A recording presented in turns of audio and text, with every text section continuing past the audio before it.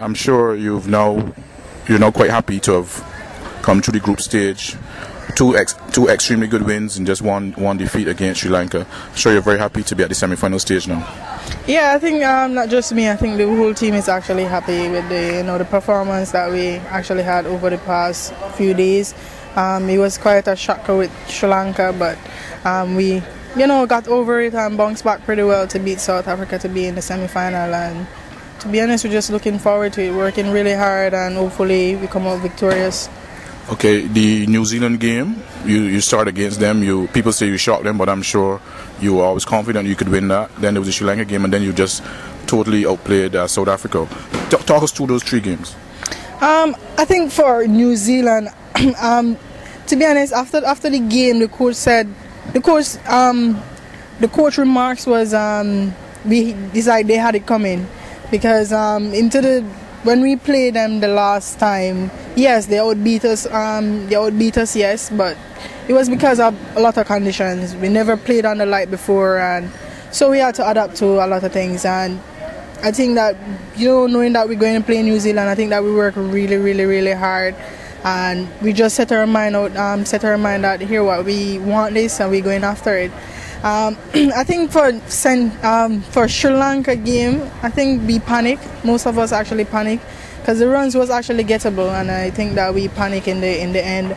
And for South Africa, we just said, you know what, they have to pay, because we lost really horrible against Sri Lanka, and South Africa just had to pay for it, and I think that's what they did.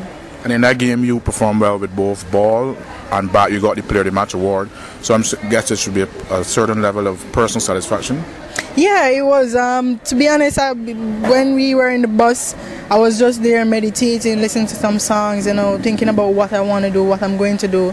And when we were warming up, the spinners came together and we said that, here what, today less than 20 runs coming off or over, and if so, 4, we could take a 4, because most of us going bowl it within the power plays, and I think the spinners came to it and we actually did it. Okay, you're now in the semi-final. Australia, 2 years ago you were in the semi-finals. As you said, you lost to New Zealand. What's the focus like? What's the attitude like now to take on Australia? Yeah, we played them in the warm-up game and we saw a little thing, but it wasn't so much. And for the past, we've been hearing the scores, and I know Australia is a good team. They're going to come at us hard, and to be honest, we're ready for the fight. I mean, we came this far and we want this. We really, really want this. So we're just going out there to do our best. And this time around, you'll now be playing in front of television cameras. Several million people will be watching. What does this mean for women's cricket? You are the #1 women's cricket in the world. What from your perspective, does this mean for women's cricket? I think for persons, for fans especially, you've been hearing the Facebook talks, and everybody congratulating you, and everyone wants to see you play. So I mean, you're just going, you really want to go out there and do your best, and it's all about keeping your composure. It's the camera is there, a little jittery is gonna be there. It's normal. I think it's supposed to be normal. So you just have to just keep your composure and play to your best of your ability. And overall, but for women's cricket being seen on TV, not just the match itself, but the whole position of women's cricket, I'm sure this could go along with. Yeah, I think that just to get everyone to see what women could actually do on a whole. I mean, yes, they heard about it, they're not seeing it. So I know this is the time to actually let persons in the world to see what women can do. Okay, and from your perspective again, women in the Caribbean now, cricket is now sort of getting on the forefront of people's lips in the Caribbean. We have our track stars in Jamaica, your homeland. We have the netball team in Jamaica. We have other parts of the Caribbean where women dominate in sport. But for cricket now to come on the front page, so to speak, how does that make you feel? I think for me it's a good feeling. You've been hearing everyone back home talking about women's cricket and what women are actually doing in general. And I think for women's cricket, I mean, for what the regional tournament that held in Jamaica, I think that was fantastic. You've been hearing about, after that, women's cricket all over, and what we actually did in Jamaica. I think that was actually good. So I think that women, it's actually expanding, and it's a good look. Okay, excellent. Just a bit more.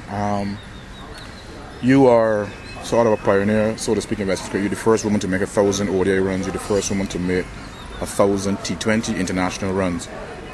Do you see yourself as a pioneer? Do you see yourself as someone that people might someday look up to and say they want to be a Stafanie Taylor? How do you see yourself? Yes, I do see myself as that, because even now persons, want to be like me, and to be honest, it's just setting a good example. And I think even in the team, everyone, look up to me in some form of standard and in some ways. So, it's just to steer the ship and steer it in the right way. And you're very young. You're still very young. So I'm sure there are people that you look up to as well. Any cricketers that you look up to and say, I know you want to get better as a cricketer. You probably want to break all the world records. Yeah, I would love to. I mean, there's a few cricketers that I look at to, get some tips from, either in their batting or whatever. And Chris Gayle and Virat Kohli is one of those two persons. So I think, for me, it's actually good, to be honest. Okay, and to win this tournament would be a great achievement for everybody, all the players, all the support staff. I'm sure the people in the Caribbean would be delighted. But from your perspective, when you think about it, can you sort of even imagine what it would mean to win this? I think it's beyond imagine, beyond that. I think for us as a team, I mean, knowing that we're so young, most of us are so young, we're a young team according to maybe most of the team right now.